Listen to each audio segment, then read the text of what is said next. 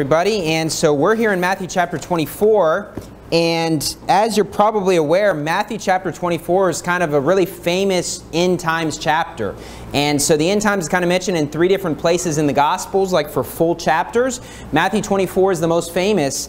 And what we're going to do in this sermon is kind of look at some correlations between what's going on with the coronavirus and the end times, okay? Now, obviously on Wednesdays, we're talking about the end times. We're going through the book of Revelation, and I encourage you this Wednesday to tune into the sermon. I'm going to preach on Revelation 5.5, and the purpose of that sermon is to talk about the things that must take place before Daniel's 70th week starts in Revelation chapter 6. Now, let me give you a little bit of a groundwork before I get into this sermon, because especially as we're preaching on the sermon on the coronavirus, there's a lot of different opinions out there, and I want to make sure people kind of understand where I'm coming from and my views and everything like that. Let me say this, as I'm talking about the end times, my personal view has always been the end times will not come in my lifetime. And I'm probably an exception to that. Like, I do not believe that the end times will come during my lifetime. I haven't changed my opinion, and I could be wrong, but the reason why I believe that, one, is in the book of Thessalonians, the church of Thessalonica thought the end was coming during their lifetime 2,000 years ago. The reason why is because they had heavy persecution. And so they figured it must be like right around the corner. Even in Acts 1, they're asking, is he coming back? They thought it was right around the corner. People have always thought that the coming was right around the corner, okay? Obviously, we're getting closer. You don't get further away from his coming back, but I personally don't think it's going to come during our lifetime. I could be wrong. The temple hasn't been built, and these are things I'll talk about in the sermon on Wednesday. A lot of things must take place. So me preaching this sermon, I'm not saying this to say, man, Jesus is going to come back now. Don't buy a house. Don't buy a car. Don't worry about raising your kids because it doesn't even matter. You know, just go soul winning 24/7. Because I don't believe it's going to come during our lifetime. I believe we have decades left at least to serve God, and I could be wrong. But look, the Black Plague happened, the Spanish flu, lots of people died before. It's not like this is completely brand new. There's always been pestilences in this world. Malaria is killing a lot of people today, not really here, but in Africa, lots of people die from malaria. So I'm not preaching this sermon to try to scare you into thinking, man, Jesus is going to come, this is the beginning of sorrows, because I personally don't believe it is. Okay, now I could be wrong, you could have a different opinion, that's fine. One thing I'll say about this is, I think it's important when it comes to what we're preaching and other churches preach, that we don't stand in judgment against some other church that has a different opinion or is doing things differently. And there's many reasons for this. One, we're not in the same situation. Okay, now we're in the Philippines, a completely different country, and part of my perspective on why we're doing things the way we are is honestly the coronavirus is nowhere near as bad here as the United States of America. Okay, I'm not saying it's not dangerous because we're putting in precautions, but no doubt if you've paid any attention at all, it's Europe and the United States that is getting decimated. Okay, and there's different opinions on why that is. But it's happening a lot more over there. We're not in the same situation as churches in the U.S. And the United States is a big country, over 300 million people. When we moved to Sacramento, California, it was like a 42-hour drive across the country. And I was driving probably way over the speed limit to try to save time, okay? So some areas of the U.S., my home state, West Virginia, some of you guys saw that video I posted a while ago because that was the last state with a coronavirus case. And because West Virginia is a country area. It's not this big, you know, packed in city or, you know, really dirty place where that's happening. So it hasn't had as big of an effect there as other places. So some churches might be making decisions because their area is a lot different than other places. Right. But if you have a church in New York City right now, man, good night. You better be on your knees praying a lot because over half the cases last I saw in the U.S. are happening in either New York or New Jersey, which is less than 10% of the population of the U.S. And if you're familiar with the geography, that's essentially the same state on the border. The New York sports teams, they have their stadium in New Jersey most of the time. So it's basically the same areas getting decimated. And there's a chance that could come to other big cities across the nation. We're not really sure. But depending on where you live, it's going to affect things, okay? Other things to keep in mind, there's honestly just a lot of different opinions on what's going on. There's a lot of unknowns. There's a lot of confusions. Some people are going to tell you 1 billion people are dying. Some people are going to say 1 million. That's a big difference, okay? And how you handle things is going to be largely based on how big of a thing do you think this is. Some people that think this is just the flu, probably they're not going to have any precautions. But if you think this is a big virus and lots of people are going to die, obviously you're going to have more precautions, okay? There's a lot of unknowns in the case fatality rate. Some people are saying it's overestimated, and some reports are saying it's underestimated. Okay, so it's like, well, I don't know. I mean, I'm not an expert at all this stuff. I know in Europe, the case fatality rate is over 10% for a lot of countries.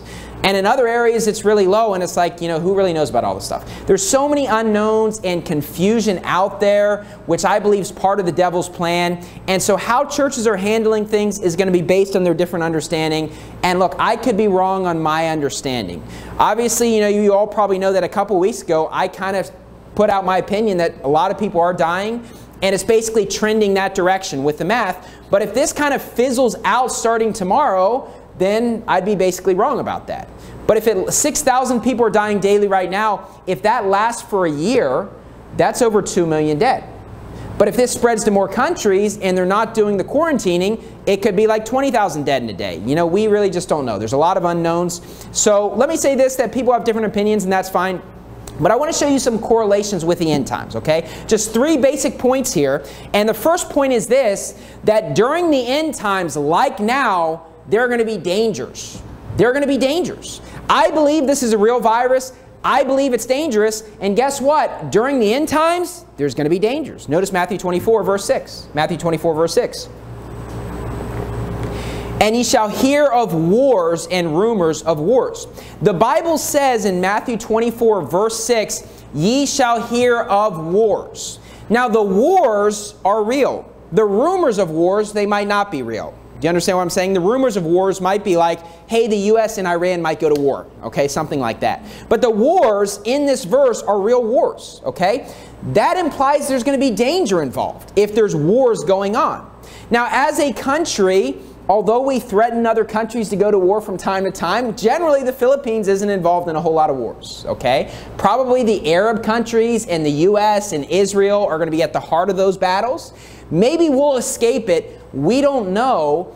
I think during the end times, though, pretty much every country is going to be drawn into making a decision of what side they're going on. And there are going to be wars, which guess what? That's dangerous. People are dying when wars happen. So we see that there are wars. Notice what it says.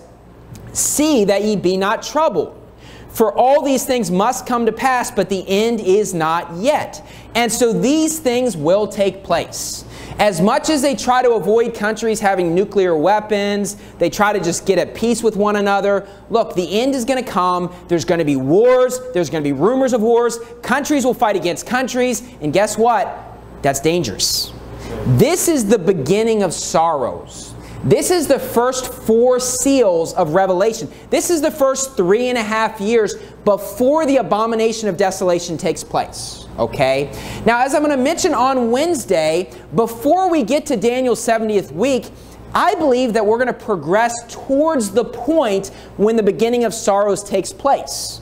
Okay? We're going to have more likelihood of going to war and things such as that. And we're going to have this one world system and things such as that. But what I want you to understand is when the beginning of sorrows happens, when we're in Daniel's 70th week, even before the abomination of desolation, halfway through, there will be wars. And the Bible says, see that ye be not troubled. For all these things must come to pass. It's going to happen. It can't be avoided, but the end is not yet. Notice what it says in verse 7. For nation shall rise against nation and kingdom against kingdom. You say, Brother Stuckey, I don't believe the Philippines will be at war. I think we're going to avoid that. Okay, well notice what it says after that. And there shall be famines and pestilences. Okay, pestilence, kind of like the coronavirus. You're seeing kind of a link there. Okay, dangers today, dangers during the end times. There's going to be pestilences, plural. Which is part of why I'm not really that concerned of Jesus coming back in the next 5 years, because pestilences is plural. Okay, this is one major pestilence we're talking about. But there's going to be pestilences, and you know what? As much as wars kill people, you know about World War I, what a big war that was, but guess what happened right after World War I? The Spanish flu. And guess what killed a whole lot more people in World War I? The Spanish flu. Pestilences will kill more people probably than the wars. We get so concerned with the wars, but honestly, a little virus ends up killing lots of people. And quite honestly, as much as governments try to stop it from happening, especially if it's the judgment of God, look, it's going to go out there.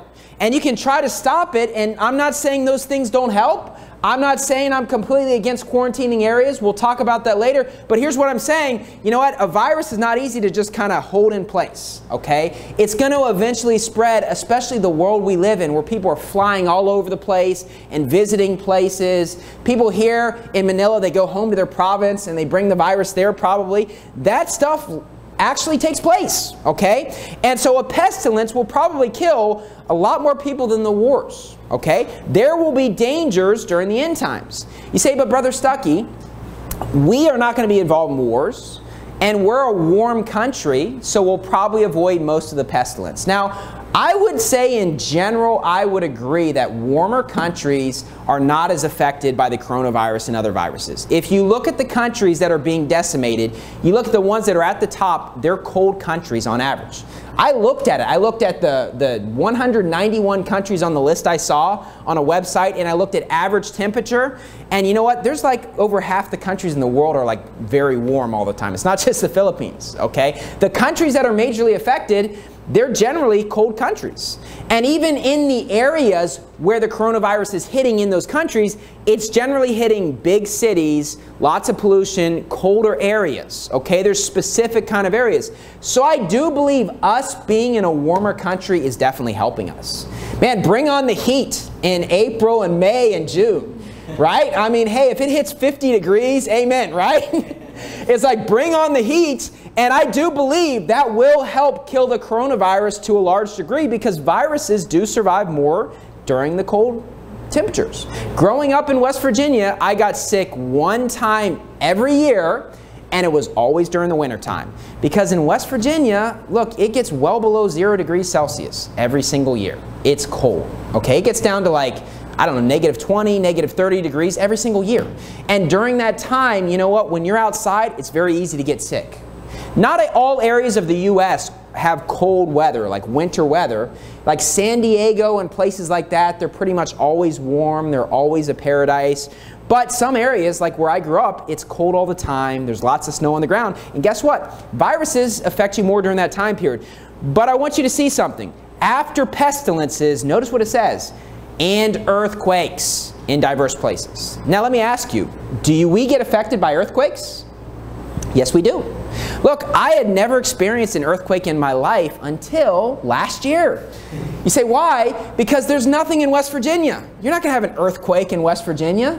What they consider an earthquake is like 2.1. It's like, man, we had an earthquake today. Something where it's like you didn't even notice it happened, okay? Earthquakes do affect the Philippines, okay? So some countries that are avoiding basically, you know, the pestilences to a large degree, they're going to be majorly affected by the earthquakes. I heard an interesting thought recently in a sermon, and, you know, I think it makes a lot of sense. This is the beginning of sorrows during the end, and people are dying due to wars and pestilences. And when people die and go to hell, the Bible says, hell hath enlarged herself. And earthquakes take place due to basically, I guess, the movement of the tectonic plates underneath the earth. I'm not an expert at earthquakes, you know, maybe I'm saying stuff wrong. But hell enlarging herself could cause some earthquakes, okay? But what I'm telling you is this, we're probably going to experience some of those earthquakes. And so we might avoid the major wars because we're not, you know, an Arab country or Europe or the U.S. We're not going to avoid everything during the beginning of sorrows, though. There is going to be persecution. There are going to be dangers like there are today. Turn to 2 Thessalonians 1. 2 Thessalonians 1. 2 Thessalonians chapter 1. 2 Thessalonians chapter 1. So look, I'm not in fear here this morning because, quite honestly, I don't want the Lord to come back during my lifetime, because I want to see my kids grow up and have families and serve God, and for them to have kids that they teach to be soul winners. I don't want it to come during my lifetime. I want to be able to go soul winning until I'm 90 years old. And if I don't have the ability to go out there door to door in parks, I want to just be, I don't know, calling up people or whatever, messaging them on Facebook, trying to give them the gospel or whatever. I don't know. I want to be a soul winner till the day I die and serve God. So I don't want the Lord to come back during my lifetime, but it is possible. It will happen. But I personally, I don't think it will happen. Okay, I think there's a lot of things that need to take place, but we do see correlations from what we have today with what we have during the end times. Realize this though, during the Spanish Inquisition, when the Catholic Church was murdering 50 million people, there was correlations during that time period with the end times also. Okay? During the Black Plague, there was correlations then with what's going on in the end times. Okay? But I'm just showing you this major situation. We do have correlations that we can see things, and I've learned some stuff from this coronavirus. It's given me a better understanding of the end times, and we'll see this later on. But notice 2 Thessalonians 1 verse 4. So that we ourselves glory in you in the churches of God for your patience and faith in all your persecutions and tribulations that ye endure. The church of Thessalonica was a very godly church. Okay? This is the reason why when you're reading 1st and 2nd Thessalonians, those books are focusing on the end times, which is more the meat of the word, the deeper things. Why? They're not the church of Galatia that's confused on salvation. They're not the church of Corinth where there's just this open sin that's not being dealt with. They were more dedicated, and so in the book of Thessalonians, 1st and 2nd, it focuses on the end times, and they could understand it because in verse 4, they are dealing with persecutions and tribulations. The result of this was they thought the end might come in our lifetime because we've got major tribulations. The Roman Empire was just decimating and killing the Christians, okay? But then you go to chapter 2, and the Bible's very clear. Don't be deceived. That day is not going to come except the man of sin be revealed. We really do not know in the end times until the man of sin reveals himself, the abomination of desolation. Until that point, we're just guessing. That's why I don't think it will come in our life, because it's been 2,000 years and people have always thought it would come. Once the abomination of desolation takes place, that's the mark where we know, okay, we're in the end times. We only got a short time left. Just go soul winning, serve God, and then you either, you die, you get martyred, or you just go down swinging and get raptured, okay, if you last through, because it's only a short time left, okay? But in 2 Thessalonians 1 verse 4, they dealt with persecutions and tribulations, and look, they were dealing with dangers as well. Turn to Proverbs 21. Proverbs 21. Quite honestly, though, when it comes to being a Christian, there have always been dangers when you serve God. See, around the world, there's been areas of just peace and not really much pestilence and prosperity and things are great. But when you serve God, there's always at least a little bit of danger. You say, why? Because the world hates us. Right. They hate our message. They hate what we do. And we live in a time period and in a country where we do not get persecuted for going soul winning. But look, if you lived in North Korea, if you lived in a Muslim country, you know what? You're at danger every single week of your life that somebody turns you in for being a Christian, right? You could get killed for preaching the gospel. We are blessed. We don't have to worry about that so much. We're experiencing a little bit of danger, but quite honestly, around the world, people that actually serve God, they're getting tortured to death today around the world. Okay? And so I want you to understand that when it comes to serving God, there's always at least a little bit of a danger as a Christian because the world hates our message. Proverbs 21 verse 31. You say, Brother Stuckey, does that make you afraid? Well, notice what it says in Proverbs 21 verse 31. The horse is prepared against the day of battle, but safety is of the Lord. Now notice, the horse does prepare. So I'm not saying it's foolish to prepare. The horse is prepared against the day of battle, but at the end of the day, safety is of the Lord. And when you're serving God, if God allows you to die as a martyr like Stephen, that was God's choice. Okay? God allows something tragic to happen. For whatever reason, God allowed that to happen. But if you're serving God, hey, safety's of the Lord. Amen. I do not have concerns when I'm trying to serve God. When I was moving here, there were a lot of people that tried to tell me not to move here. Okay? And it kind of surprised me because even Christians were telling me, no, you shouldn't go to the Philippines. And the big argument was, it's dangerous. It's dangerous in the Philippines. And for one, I'm not really concerned. It's not like I was saying I'm going to North Korea to be a missionary. It's like, but they were saying it's so dangerous in the Philippines. They're so worried, like you get off the plane and some Muslim's going to cut off your head right when you land. I'm thinking there's not really that many Muslims in the Philippines. I mean, there are some, but it's not like it's Iraq. It's like, it's not like I'm going to die from day one. It's like they're putting me in fear of coming here. It's so dangerous and everything like that. And it's like even recently, because we have lots of family that have tried to get us to come home to the U.S. And you know, one of the big arguments, especially those that are from the Philippines, is it's just really dangerous in the Philippines. You got to come home now. It's like of any time to try to suggest someone to come to the U.S. due to danger, like you pick now. It's like the U.S. has more cases of coronavirus than any two countries put together. If there was any time where I'd feel dangerous going back to the U.S., it would be now, you know? But quite honestly, if you're serving God, I don't think you really have to fear. Amen. Safety is of the Lord. We prepare ourselves. We have precautions. We have precautions right now as a church. But at the end of the day, safety is of the Lord. Okay? Now, turn in your Bible back to Matthew 24. Matthew 24. So number one, there are going to be dangers during the end times. And one thing this coronavirus has taught us, if you've paid any attention to social media, is 99% of people live their lives in fear.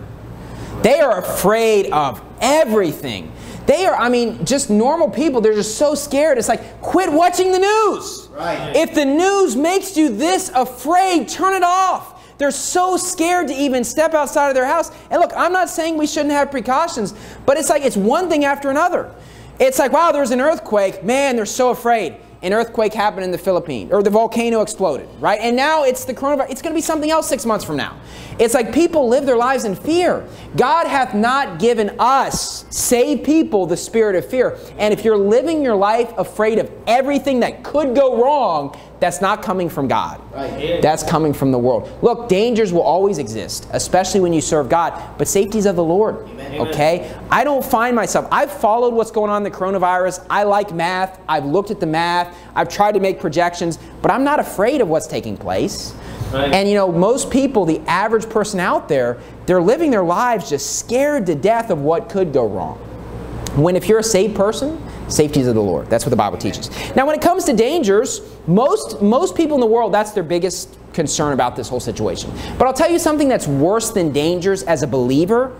Not dangers, but difficulties. Difficulties are worse for us than dangers because safety's of the Lord, okay? And so basically, yes, it's a dangerous situation, but I trust in God to protect us. But look, this situation has caused a lot of difficulties with serving God. Difficulties with coming to church, difficulties with going soul winning, difficulties with getting groceries.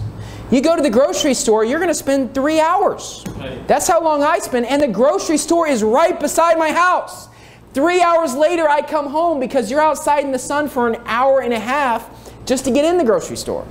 Kills off the coronavirus, though. It's like, amen, right? But there's difficulties just doing your daily things. And guess what? During the end times, it's not just that people are dying during the beginning of sorrows.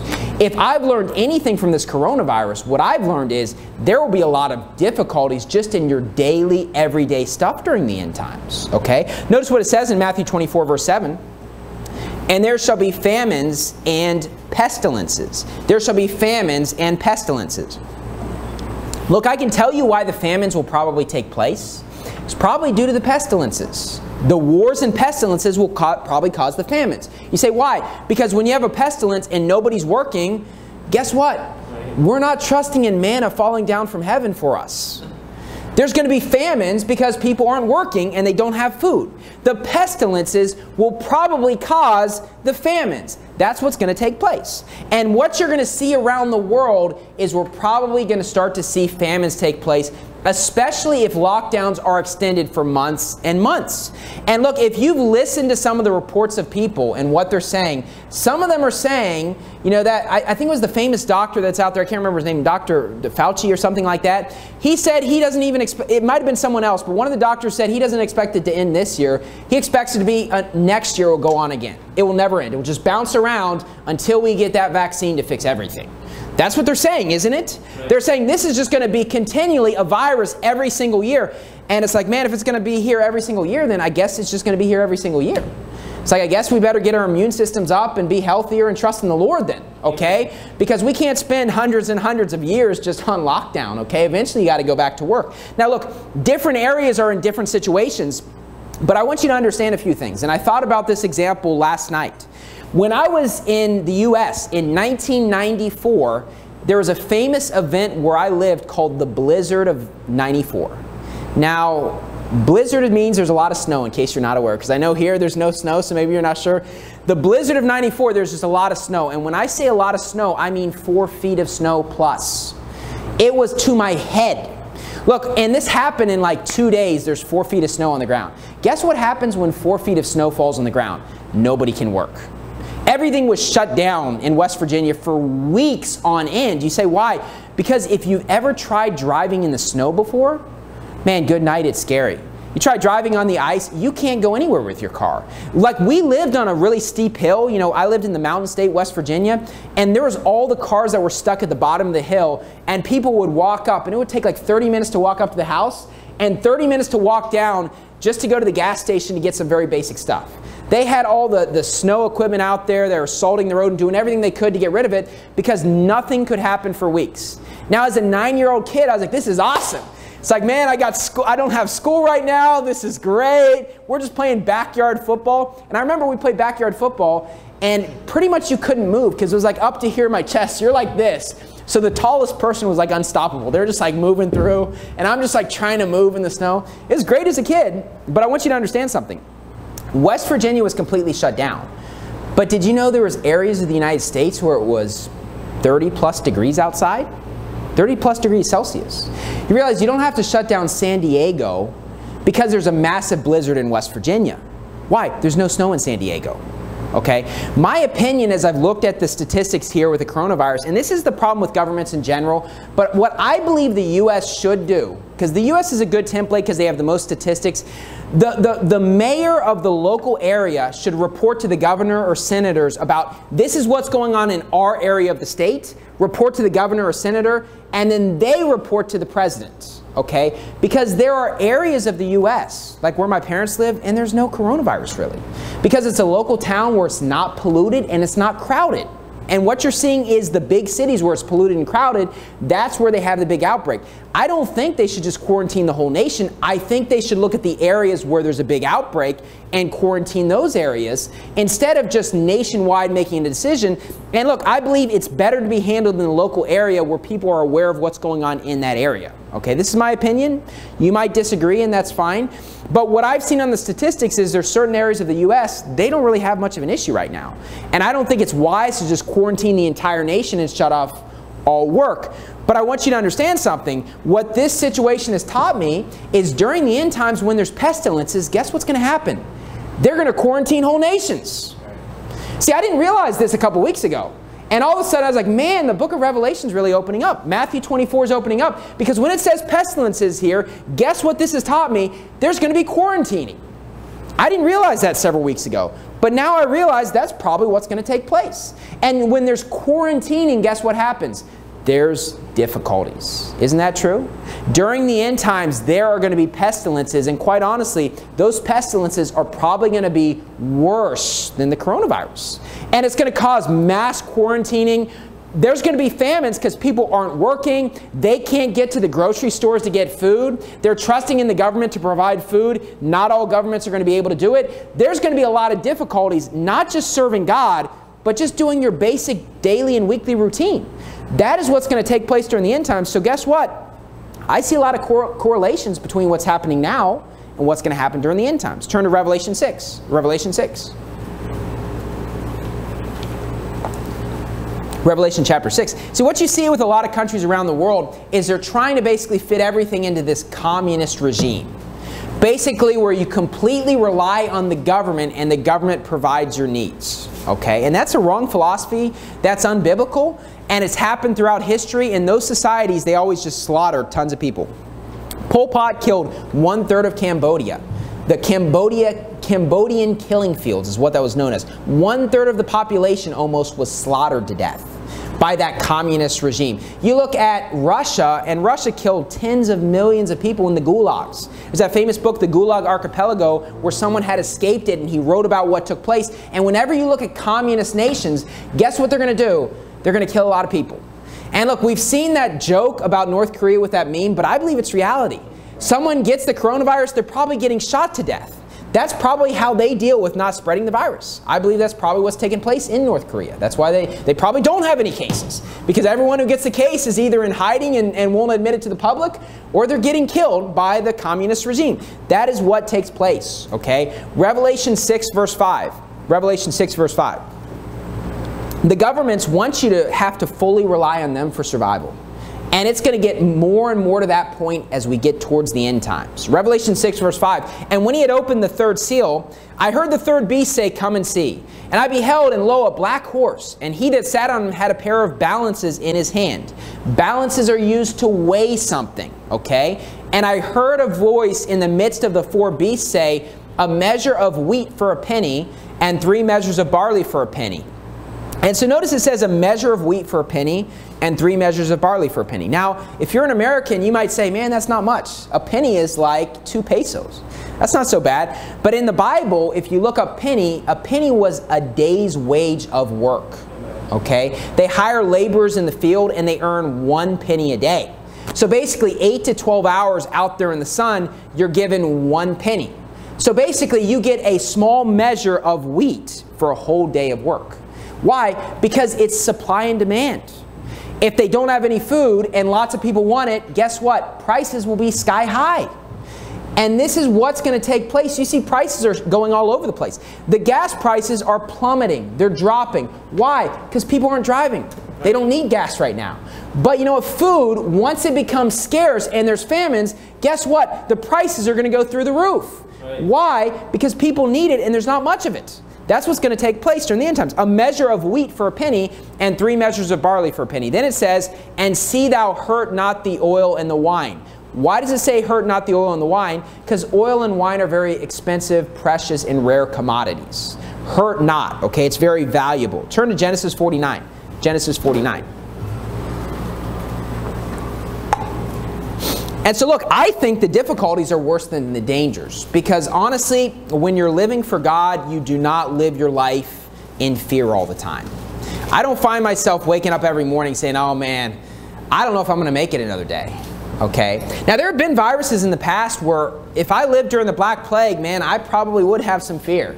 Even though God hath not given us a spirit of fear, it's like, man, the Black Plague killed 1/3 of Europe. I think I'd be really worried for friends, family, myself. I could see that. The Spanish flu, I watched a documentary.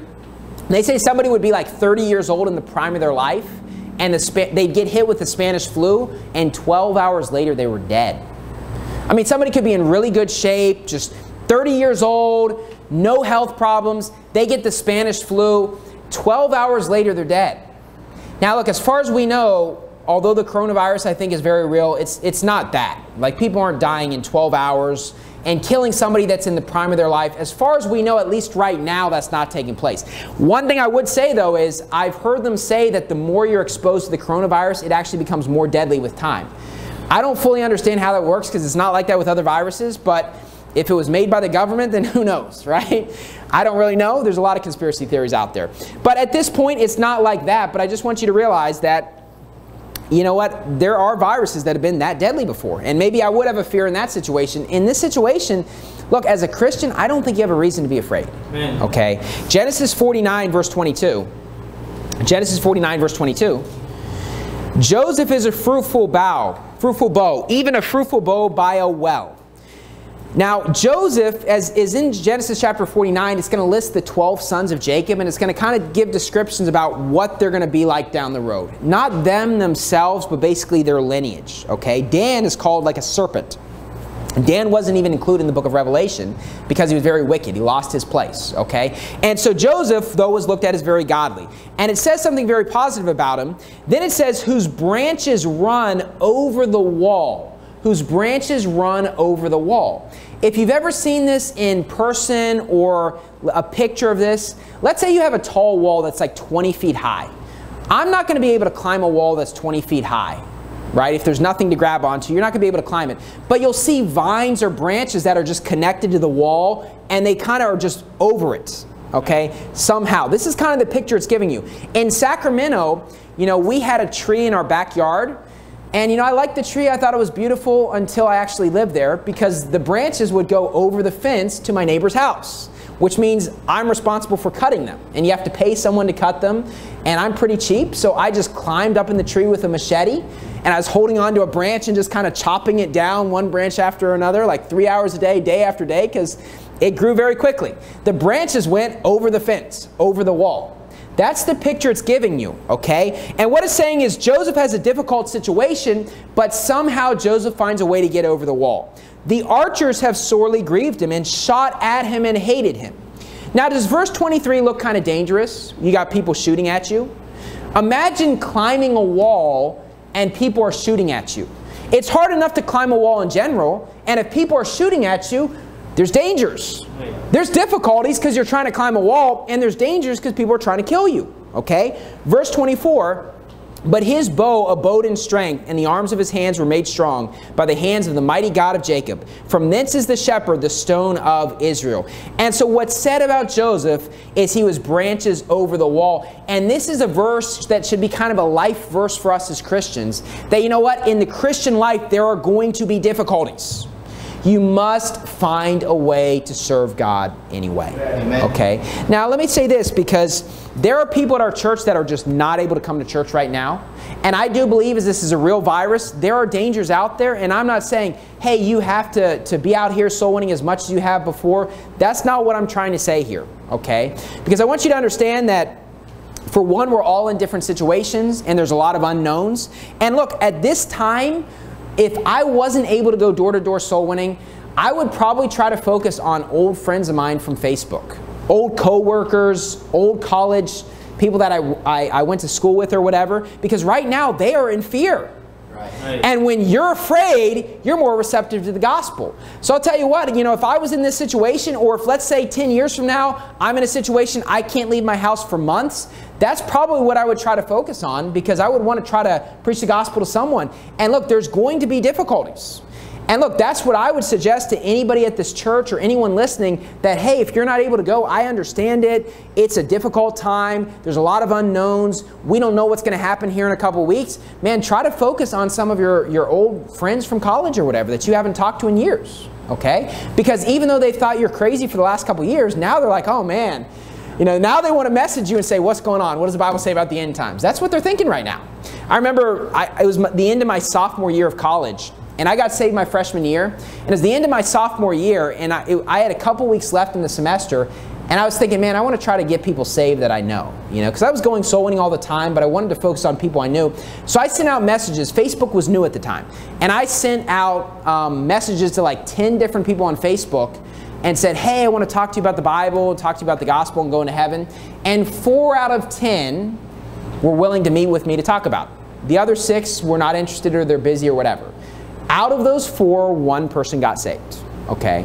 Now, one person was like an agnostic or atheist, and he just blasphemed the Bible. And I ran into him several years later going soul winning, and he still blasphemed. I'm sure he's a reprobate. He really hated my message. One was my old Mormon friend from high school, and he did not get saved. And but I did have one person I went to school with, and it was funny because this person, I remember a couple years ago, I remember him like kind of mocking the Bible, because I knew him back in high school, and he just had no interest. And it was someone I kind of knew, I'd met a lot of times, and I figured I'd give it a shot. And for whatever reason, his place in life, he was actually interested at that point, and he ended up getting saved. And right now, there are a lot of your family members that are Catholics that might actually be interested in this message. There are a lot of friends and family members that right now is the time to reach them, because they're not sure what's going to happen. They have some fears. So look, I would use the opportunity right now, even if you are going soul winning, right now this might be the opportunity to get people saved that you have not been able to get saved. Okay, right now is a great time. And look, there are going to be difficulties in serving God during the end times, like there's difficulties now. You must find a way to be the branches over the wall. Okay? Turn back in the Bible to Matthew 24. Matthew 24. So look, there's going to be dangers during the end times, like there's dangers now. But what's worse, because I believe God's going to protect us, is difficulties. Because at the end of the day, I have to get groceries, and it's going to take 3 hours. It's like, I trust in God that, you know what, God can protect you when you're trying to serve Him. But you know what? There's certain things we must be getting done. And unfortunately, getting groceries takes 3 hours, okay? And I'm blessed to say I'm still able to work during this time period, but when I'm spending all this extra time doing groceries, I was like, man, it does not give me as much time to do my, work for Verity Baptist Church in Sacramento. So it's like difficult times, okay? And so look, there are difficulties, and difficulties are worse than dangers as a believer. But do you know what's worse than dangers or difficulties for a believer? What's worse is distractions. Distractions are worse than dangers and difficulties, because I believe God's going to protect us in dangerous situations. And difficulties, you know what? It's not fun, but we're just going to find a way to get it done. But honestly, so many Christians right now are so distracted by the news media and the coronavirus that they wake up at 8 in the morning, and before they know it, they have not read their Bibles, and it's 8 p.m. at night. The distractions are worse, and you know what? During the end times, there are going to be so many distractions from serving God. I'll prove it to you. Matthew 24, verse 4. Matthew 24, verse 4. And Jesus answered and said unto them, Take heed that no man deceive you. For many shall come in my name, saying, I am Christ, and shall deceive many. The Bible says there are going to be people coming saying, I'm Christ, okay? And look, this is going to take place before the abomination of desolation, and even afterwards there's going to be false prophets, because people don't know what's going to happen during the end times. They're going to be confused. They're going to be like, man, why didn't the Lord already come back? I thought the preacher rapture was true. And they don't know what's going on. And they're going to be deceived by all these things. These are kind of apostate Christians. They're not going to know what's going on. But look, when it comes to people saying, I'm Christ, you know what that is? That's something you're hearing that's distracting you. You're going to say, man, this person says he's Christ here, and it's all over the news, all this stuff rising up. It's a big distraction. Verse 6, and ye shall hear of wars and rumors of wars. Think about rumors of wars. Did you know on the news during the end times, all they're going to talk about is this country might go to war with this country. That's what you're going to hear. Rumor after rumor after rumor. And that's all the news is going to say. And they will distract you for hours and hours and hours and hours if you let yourself just pay attention to the news. That's what they're going to say. You're going to hear rumor after rumor after rumor. Oh man, the U.S. might go to war with Iran. Oh man, they might go to war with Iraq. Oh man, Israel might be bombed. It's like every single day. And that's what happens now, but even more so during the end times. Look, if you grew up in the U.S. and you ever watched Fox News or CNN, they just put you in a state of fear all the time. Like, oh man, this country might have a nuclear weapon. They might destroy the world tomorrow. And literally year after year, you're just put in a state of fear by the news. They have a goal. That's their purpose. They're trying to get you to watch. They want you to be dependent on the government, and that is their goal. And guess what? Christians get distracted with that. They get sucked in, and all they do is pay attention to the news all the time. That is just basically deceiving them and lying to them. They're distracted. Rumors of wars. See that ye be not troubled. For all these things must come to pass, but the end is not yet. For nation shall rise against nation, and kingdom against kingdom, and there shall be famines and pestilences and earthquakes in diverse places. Look, there is one virus right now, and 95% of what people are talking about in the world is what? The coronavirus. That's all anybody's talking about. I mean, nobody even talks about sports or entertainment anymore. It's all about the coronavirus. What do you think is going to happen during the end times?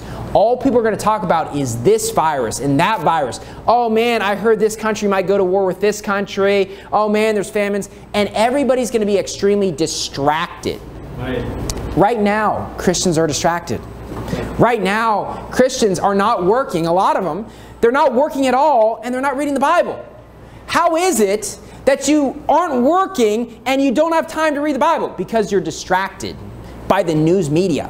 And let me tell you something, I don't think the end times is coming during our life, in my opinion, but I want you to see there's a correlation from what's happening now and during the end times. Because during the end times, everybody is going to be distracted by the things of the world. And that ties into not being a worldly person, as we're going to talk about in the next sermon.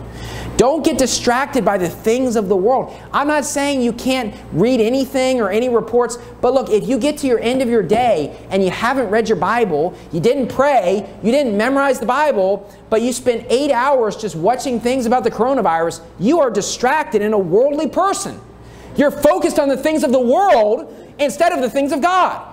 And right now, many Christians have all the time in the world, and it's probably going to be the same way during the end times. There's going to be a mass quarantining all the time in the world, and instead of actually reading the Bible and focusing on the things of God, they're just going to focus on the things of the world.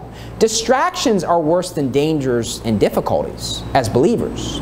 Because look, believers should all have the time to spend some time reading the Bible every day and memorizing the Bible. But the reason why Christians don't do that is they're so distracted with the things of the world. And people seem to think that the news, well, I'm not, doing anything sinful. I'm just watching the news. Look, if the news distracts you from reading the Bible, then it's very sinful for you, my friend.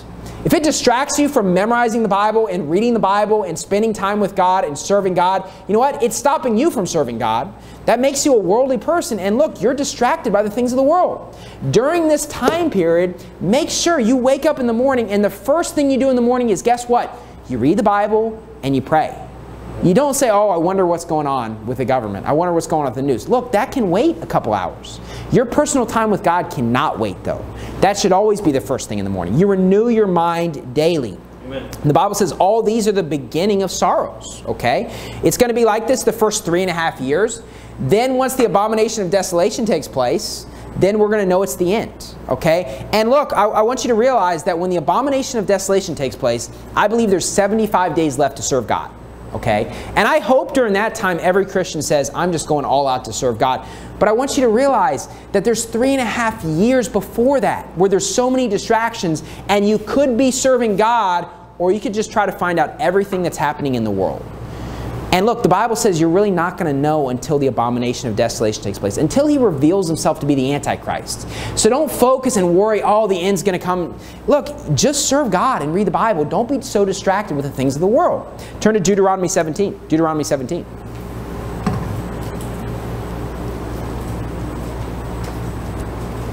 So look, are there dangers right now in our world? I do believe there's dangers. We've got an unknown virus. We don't really know how deadly it is. The case fatality rate is anywhere between 0.5% to 15%, depending on who you ask. We don't really know. There's confusion. We don't know what's going to take place. Is it going to just kind of die off? Nobody really knows. Look, I believe there's a danger out there, okay? There's an unknown. There's dangers. There's going to be dangers during the end times. Are there difficulties now? Yeah, it's difficult with quarantining, and you can't even get your groceries. You're not allowed out of the house. In certain areas, they give you like this day you're allowed to leave your house to get groceries. But the rest of the week, you'll be like arrested, supposedly, if you leave. Yeah, there's difficulties in serving God right now. There's difficulties in just getting your daily food right now, okay? During the end times, there's going to be difficulties, my friend. And guess what? Are there distractions right now? Yeah. One virus is distracting the world from doing anything productive. During the end times, there's going to be a lot more than one virus. There's going to be at least 2 pestilences, because it's plural, and there's going to be rumors of wars, actual wars, earthquakes, and that's kind of just giving you a highlight of a few of the things. There's probably going to be a lot more than that, okay? And if you're distracted right now from serving God, and you're not reading the Bible right now, guess what? You need to change something, because during the end times, you're going to be distracted. In those 3.5 years, you're going to do nothing productive. Notice what it says in Deuteronomy 17, verse 18. Deuteronomy 17, verse 18.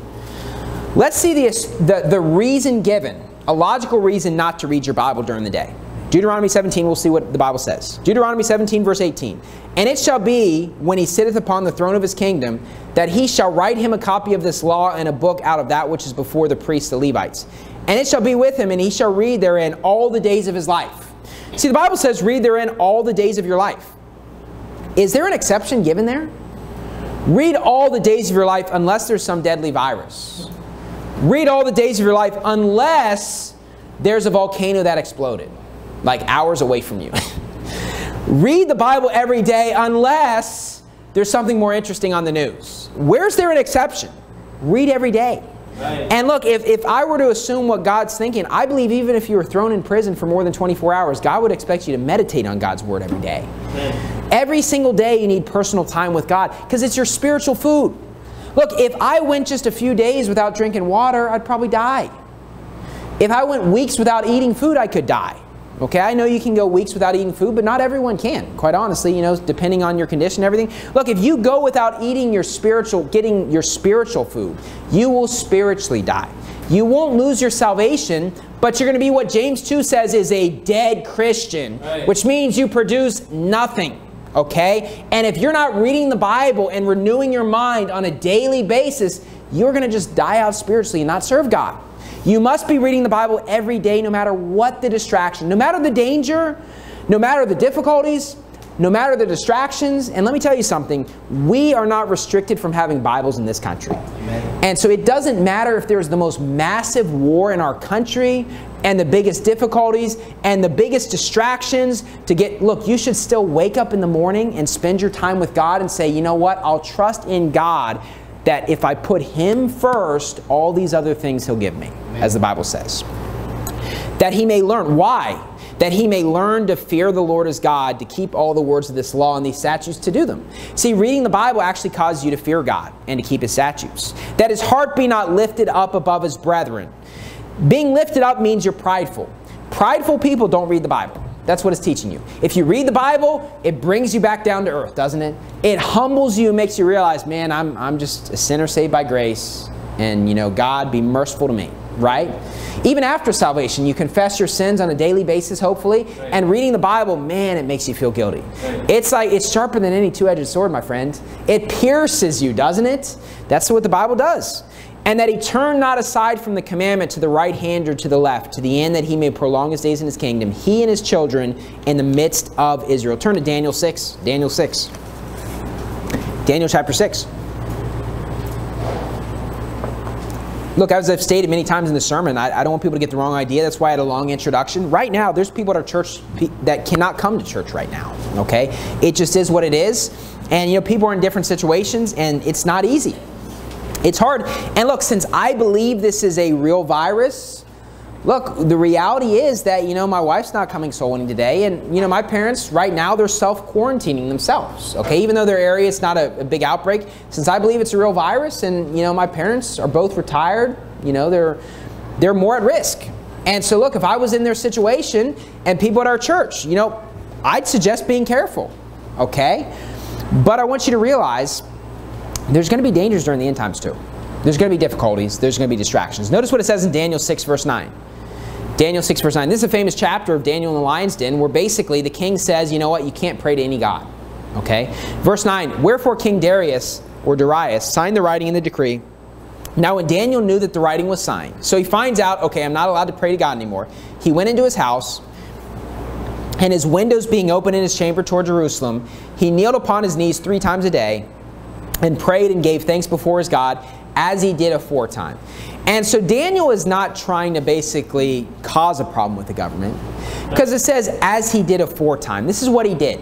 It says his windows were open, and look, probably where he lived, it's like in a big city, sometimes houses are right beside each other, and you can see in somebody's window.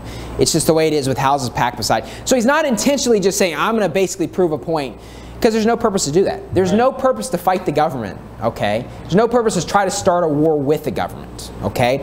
But Daniel says, I'm not going to stop praying, though. That's something that's part of my daily routine. He says, I'm going to keep praying. Well, notice what happens. Then these men assembled and found Daniel praying and making supplication before his God. They were trying to get Daniel in trouble, and the only thing they knew they could do is they could catch him praying. Does Daniel have dangers? Absolutely. Does he have difficulties? Absolutely. Does he have distractions? Absolutely. Does it stop him? No, it doesn't. He just keeps serving God. And look, everyone in this room and everyone at our church who's watching, or anybody who's not at our church who's watching, look, during this time period, you should still be serving God. And that might mean looking up old Facebook friends to try to preach the gospel to them. I understand if you're not able to go soul winning.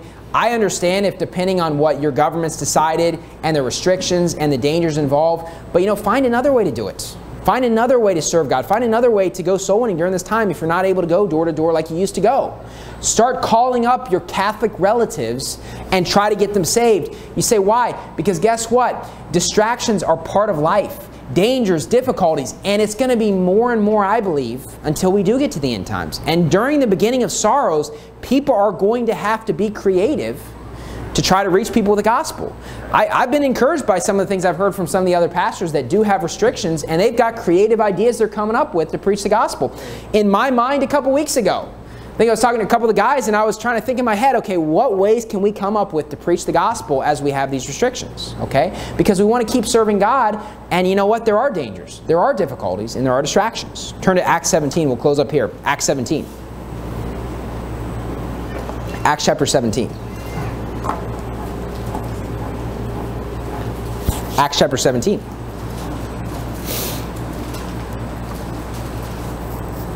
And you know, one of the things that makes this situation so difficult is, quite honestly, nobody can honestly just say, okay, this is how many people are going to die. Like, if we don't do any quarantining, this is the exact number of people that are going to die. Look, if I knew that only 200,000 people worldwide would die, which I think it's going to be a lot more than that, then I'd be like, okay, we have nothing to fear. I mean, that's not really that many. Okay, but if you were to tell me it's 200 million, it's like, oh, wow, it's a big difference. Nobody really knows. Nobody really knows how effective the quarantining is. Look, they're showing you those charts that this is what will happen, you know, if you do quarantining, and it will go up and then go. And if you don't do quarantining, it's going to be all the way up here. That's really just a guess. It's like, I haven't really seen hard numbers that would say this is the reason why, because it's a very unknown situation. Okay, and most of the people that are working on this, they've never dealt with this sort of virus where they don't really know. You listen to some people and they say it's this dangerous, or this is how likely you are to die, or this is how likely it is to spread. There's a lot of unknowns out there. And so look, people have different opinions because, quite honestly, when it comes to a Bible discussion, you can just point to a verse and say, thus saith the Lord. Right. When it comes to a discussion about the coronavirus, it's like, here's my opinion. And the reason why you have those opinions is there are these people that you trusted that you listened to that gave you that. Same with me. I have opinions, and it's based on certain knowledge that I've acquired of people that I would trust to have the knowledge in that situation and the numbers I've looked at. But we honestly don't really know if those statistics are accurate.